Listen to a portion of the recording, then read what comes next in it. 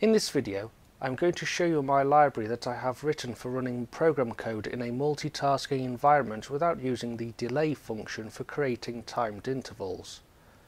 I'm giving this away, so if you are interested, a link will be provided in the video description. Here is an example of my program.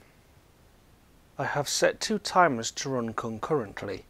Timer 1 is set to a delay of 1 second and timer 2 is set to a delay of 2 seconds given in units of milliseconds. I have to keep checking whether the specified time has elapsed by using this function.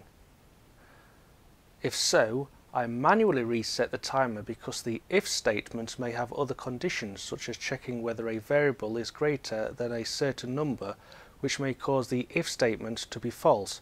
So I only want the timer to reset only if all the conditions have been met. The program is free to run other code afterwards in the main loop.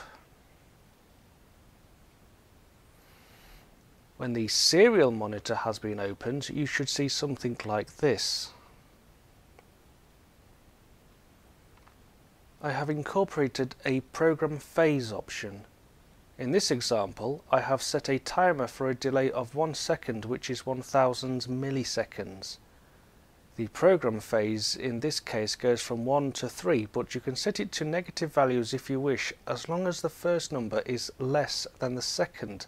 For example, -10 and 2, bearing in mind that -10 is less than -2, so be aware of that potential issue.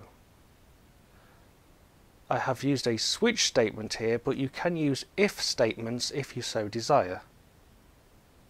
After I have checked which phase is being executed, I use increment phase here, which resets itself if the phase goes beyond the supplied end phase.